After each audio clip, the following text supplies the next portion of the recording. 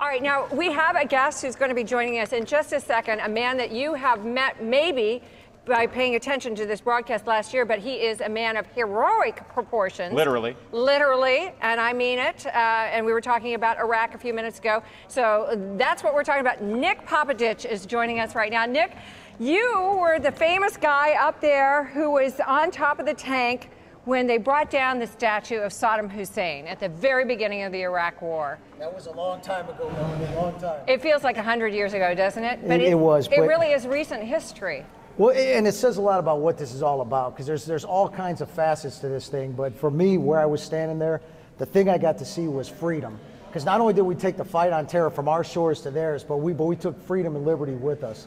And it was an amazing thing to see. When I saw those Iraqi people just celebrating down there in downtown Baghdad, the arrival of the Americans, I was truly privileged to have been able to see that, honored to have seen it. Boy, I can't believe how actually hateful many Americans were to our returning war veterans from Iraq. And that's why I got involved, and so many other people got involved in Troopathon, primarily because we want to raise awareness of the contributions of our military. And you literally left something behind on the battlefield. Yeah. Well, I was very blessed in as far as the welcome home. I was welcomed home and always very welcomed. I always felt the complete gratitude of this nation.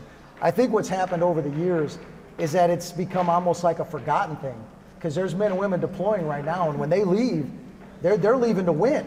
They're leaving to do great things. They're leaving to give everything up to, including their lives. And for those of us here, to support by making a care package and send over there, I mean, that little piece of home that comes there, because that's the difference. You know, the military is going to give you everything you need, but the care package is a piece of home. It's people here, those of us here, saying we haven't forgotten about you. We know you're out there fighting for us. The military used to give you everything that you need until the Department of Defense actually cut back commissary privileges 24/7 that was available to forward operating bases in Afghanistan. I was shocked, and I am outraged as an American that is taking place, but it is a reminder of how very valuable these care packages are. Well, the Army, Navy, Air Force, Marines, they're going to make it happen with whatever they have. They're going to take whatever is issued to them, and they're going to make it happen. They're going to. So the least we can do is support it. The least we can do is this, and also those things you're talking about, to make sure that those cuts don't happen, to put a bug in the ear of your local elected official and let them know, hey, I pay taxes, I want it to go to them. That's what I'm paying it for. Yeah. Nick, I know that the men and women who are serving, they're in military, they don't complain, at least not outwardly. Maybe they might grouse a little bit to each other, but you never hear them come on television and talk about how hard it is over there, because it's their duty. Yeah, exactly. But it's been a while since you've been overseas and you've been in Iraq, and tell us about what the grind is like. I mean, you always ask, why does our enemy hate us so much? If I had to live in Iraq, I'd be angry too, right? I mean, it's a pretty nasty place to be. Well, back then, what you could see every day was back with Ferdo Square, when you saw the fall of the statue and the fall of the Saddam regime, the people were elated, they were happy, but then every day you'd see the trash piling up, the power's still off, the water's still out. So you knew it was right for the wrong people to come in and start something bad there. So there's a lot of hurt feelings, but it was never directed towards us. And that's one of the things I noticed as the years went on in this war. Because the one thing that always wins for us overseas is that American soldier, that American Marine, on the ground, on the deck, interacting with those local people. That's something that wins the population over. They see us, they love us, they trust us, and they know they can count on us. They know we're not going to leave. And when you start pulling back and trying to win these things with drones in the air, and you don't have that American on the ground anymore, it's very hard to win the hearts and minds. And it's why morale is so important. That's what these care packages do. I It agree. boosts morale. It keeps everybody happy. Nick, what are you doing now with your life? Well, I looked at my skill set and I figured, well, I was a drill instructor and I was a platoon sergeant. I figured, what better thing for me to do than become a high school teacher?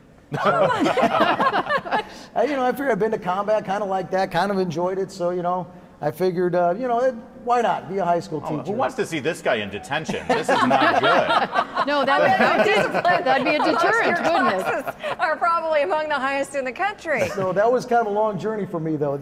I told them in the VA hospital, because I was black blind for a period of time. When I started getting my sight back, they said, what do you want to do? I told them that. They said, great, what's your degree in? I said, I got nothing. PhD, plain high school diploma. So So I used the GI Bill. I went to school. It's a great benefit, and then my community down there in San Diego welcomed me home. San Diego State University was a very welcoming place to me. Aztecs. Yeah, San Diego Aztecs. is amazing, absolutely amazing. Debbie, you place. snuck in here in my blind spot. I did. I just wanted, Nick, when you get those care packages over there, what were some of the emotions? What were some of the feelings that you were going through as you opened those? It's a piece of home. That's the thing, is that of everything else that's in it, the things that in it are nice, but the thing that you really walk away from it with is it's a piece of home. Yeah. It's somebody home went to the trouble to put that together and send it to you. I remember when I got back in the first Gulf War for some school kids and had little crossword puzzles in it and stuff, and I cherished that because it was a piece of home. Somebody at home saying, we care about you, and we thank you. The first trip that Mel and I took over to Iraq, we had some ridiculous amount of cards. I know I hand-delivered 10,000. 225,000, but who's counting? Yeah, there you go, there you go. Obviously, we shipped most of those, but we got to deliver personally 10,000 of them. And we would read through some of those cards as we would get them, and a lot of them were, kindergarten, 5-year-old kids, and the troops just loved those messages from those kids and the things they would say. And I think that's what's so cool about our care packages, because it's addressed to you. If you were over there, you'd get the care package, Nick Popaditch, with your address in there, and the message would be to you. It wouldn't be, a pallet full of them that goes and sits in a chaplain's office and they divvy it up and you don't know where it came from. That's a good point. So this is amazing that they can do that, and they can go to Troopathon.org or call 866-866-6372 to do that. Yeah. And it was not unusual for me to see one of you guys over there, brave, the toughest warriors we've got, Nick, to open that in a tear. Thank you so much for your service. My pleasure. Wish I could still be doing it. Marini's a good trigger eye, though. Thank you very much. Nick Popaditch, everybody. Thank you. And you are watching Troopathon 6.